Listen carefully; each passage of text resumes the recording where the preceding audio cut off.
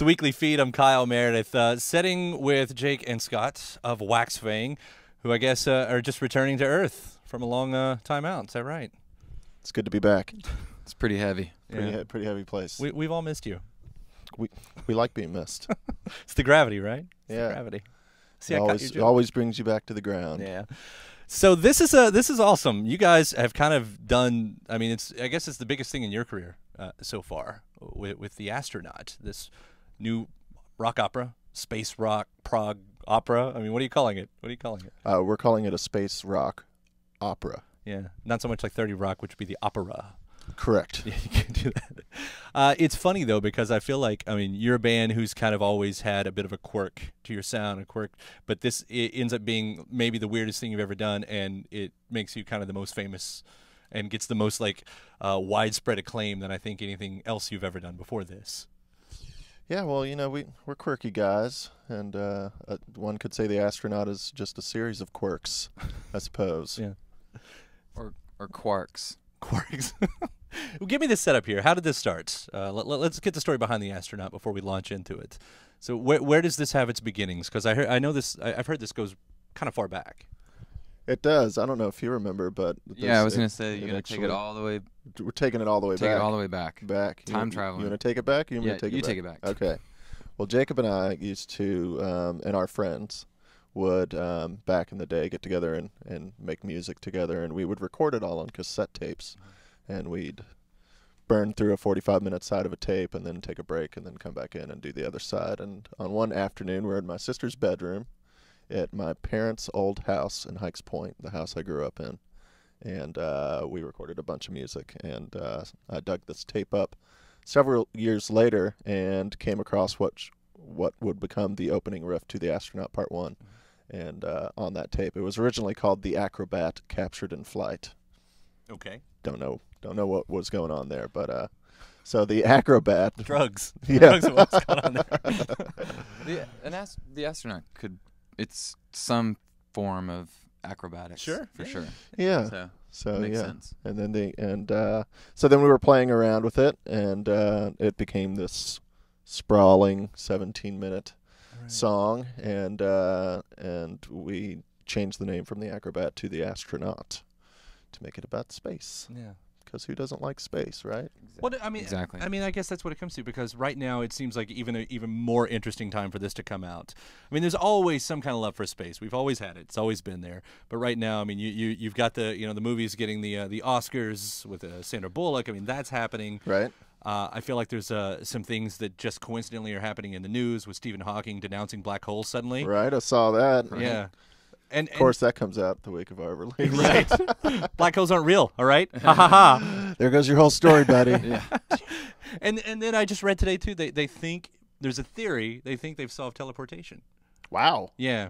It has something to do with like two things being able to exist in the same spot, and somehow because of that you can move it around.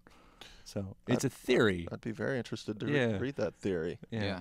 Yeah, it is interesting timing, and also with the sort of like government defunding of NASA, that it's, you know, NASA was always kind of our like flagship, you know, sort of branch of technology within the government, and now what is it going to become without our precious tax dollars? Yeah. Personally, I would rather my money go to something like that than fighting a war. Yeah, exactly. Right. Yeah, and I mean the privatization of space travel, and you know how you can only take a trip if you've got tons of money, and I mean that's how I guess most pioneering adventures usually start out, because you got to have the resources to be the first. But yeah, it's just bizarre to look and see, you know, that there's this international space station where, you know, people are just coming and going and living for months, and just definitely feels like as a child that was futuristic, and it's here sooner than I thought. So. I mean, is space something you guys are actually interested in? Because on one side, this could be just the story you came up with. It just happened to be about space. But did you guys have like this big thing about space beforehand? It's a little bit of both. I mean, I think we're, you know, as people with curious minds and artists, we're certainly interested in outer space, and what it might mean in an you can interpret that any way you wish. But as far as like some kind of innate interest in astrology or astronomy, or even science fiction, it's like, sure, it's very interesting. Right. Are we super into it? Not necessarily. Not so much space nerds. Yeah, you wouldn't tell that by the flight suits we're wearing. But yeah, I think like more on just a metaphysical and philosophical level, it becomes interesting just because it's always that thing that, as humans we can't fathom infinity, right? And just even when you start to think about space, just as space, I think that's where it just probably where our interests more philosophical, like sure, metaphysical. Yes. I mean, I would go. I think it would be interesting to see and feel, even after this storyline. Yeah. And the possibilities. Yeah. Yeah. I mean, it definitely is terrifying. Sure. In space, no one can hear you scream. Maybe I wouldn't go. I'm not going to space. It'd be scary. I mean, you might have to go one day. Yeah. Unless that's I'm on true. like the same rocket as Elon Musk, because he's not going to get on a rocket that's going to kill him. That's true. So I would get on that rocket. Right. So when you guys were writing this, though, was there anything? Did you ever use anything else as an example? I mean, I don't know that you would have to. There's a lot of great concept records out there. Was there ever a point you got stuck and you said, well, how did they do it? Not necessarily. I mean, it all flowed very naturally, as compositionally speaking. So there was never really any moments where we were sitting around scratching our heads, trying to think of what to do, except when we initially started out. Yeah. When we started part one, there was the cassette tape that kind of started it, and it kind of guided us in a certain direction. And then when we decided to carry it on to the Astronaut Part 2 and what became Part 3, we just kind of set up shop and jammed. Because there was also an alternate story for a minute, right? That there was an actual alien. There was, yeah. The original story was that our hero would be deposited on a hostile alien planet where he was going to be pursued by this species of alien, and it was all very Avatar-ish. Yeah, we ixnayed that. Yeah. We were talking off camera and everything, like the alien makes or breaks the movie. So if you true. had a bad alien, it could have ruined the whole thing. Yeah. And it also just opened up, I think, we wanted to do something conceptual and something with a story, but we didn't want it to be really story driven. We just kind of wanted to give people, have enough bare bones where people could use their imaginations to fill in the blanks, and it could become something, of their own. Yeah. Like a choose your own adventure. A little more open-ended. Yes. Bring. You have that at the end of each track. Bring. Yes. Something like that.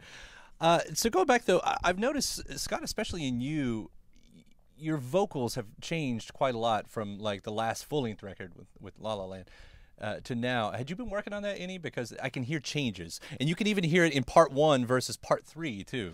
Like you're doing something different with your voice. I wish I could say yes. I'd spend a lot of time working on it, but the fact of the matter is I don't really work on it very much at all. What you're probably hearing is the span of 2 years between the time Astronaut Part 1 was recorded and Part 2. That and different signal chains being used in the recording process, and a little bit of age. And I think happening. even just contextually with the music, that it was sort of reacting to, this is the part of the story, this is the feeling of the music at this point, and this vocal styling kind of fits a little more. But it wasn't ever really consciously talked about, like try and sing differently, You were just feeling it. Yeah. Well, and part 1 was definitely there was more of a sort of sense of desperation, where the rest of the story is this more urgent sort of almost trying to convey the sort of just horrificness of the situation and the pain of being, atomized and reassembled, which I'm guessing you know plenty about. Yes. How that feels. I do. It's terrible.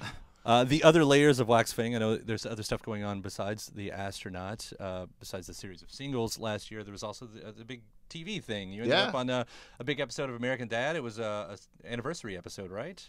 It was the 150th episode of the show. And they used, I know, Majestic, one of your older songs. What did that do for you guys? Did that open up any doors that weren't open before, or was it just something that's cool? Because a lot of bands don't get that kind of experience. Right. Sure. I mean, sure. Yeah, it opened all kinds of doors as far as, gaining a wider audience and just grabbing the attention of people that would have never heard of our music.